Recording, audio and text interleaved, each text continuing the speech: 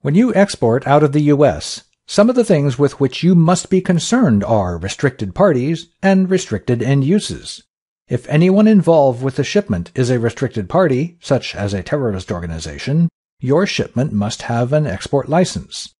And if the intended use is restricted, such as to make a nuclear centrifuge, again, your shipment may require an export license. You may recall from my previous videos the 4 basic questions for determining the export control requirements of the Department of Commerce. What it is, the export control classification number, where it's going, the destination country, who will receive it, restricted parties, and how it will be used, restricted end uses. If you haven't already done so, you should watch the previous videos on ECCN and destination country, and I will provide links for them in the text below. This video will be on the last 2 basic questions on restricted parties and restricted end uses. The U.S. government keeps various lists of individuals, organizations, and governments with whom exports and business transactions are restricted. The principal lists are maintained by the U.S. Department of Commerce, Bureau of Industry and Security, the State Department's Bureau of International Security and Non-Proliferation and the Directorate of Defense Trade Controls, and the Treasury Department's Office of Foreign Assets Control. It's important to note that some of these can be located inside the U.S., because people or companies that have violated export laws can be temporarily denied export privileges and be on the denied persons lists. And in the case of the Treasury Department, this can include money changing hands even if no product is actually shipped.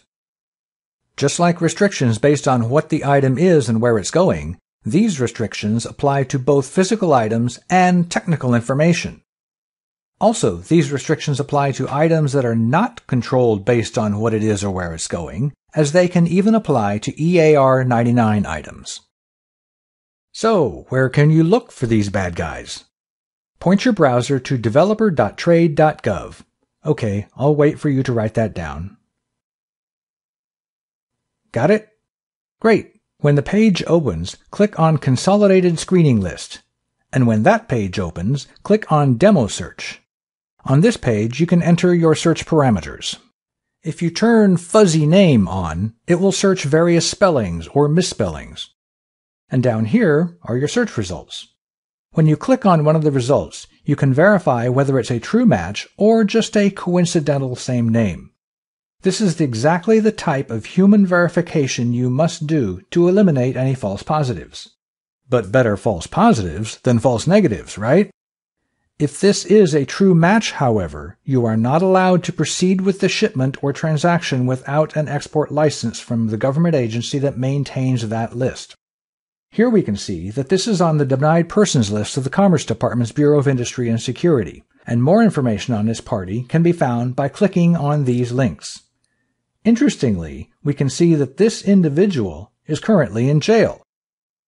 One of the drawbacks of this method is that it does not save a record of your search unless you copy screenshots. However, there are various third-party providers that have systems that will keep records of your searches. Just search for restricted party screening in your favorite search engine. Furthermore, if you have a lot of searches to do every day, many of these providers can automate this process within your own systems. Finally, we get to restricted end uses. Items or technology may be restricted based on how they will be used, such as certain nuclear activities, missiles, rockets, unmanned air vehicles, and space launch vehicles, the manufacture or stockpile of chemical or biological weapons, maritime nuclear propulsion, and certain microprocessors for a military end use. There are too many variables to go into these very deeply, so I will just refer you to the Export Administration Regulations 15 CFR Part 744.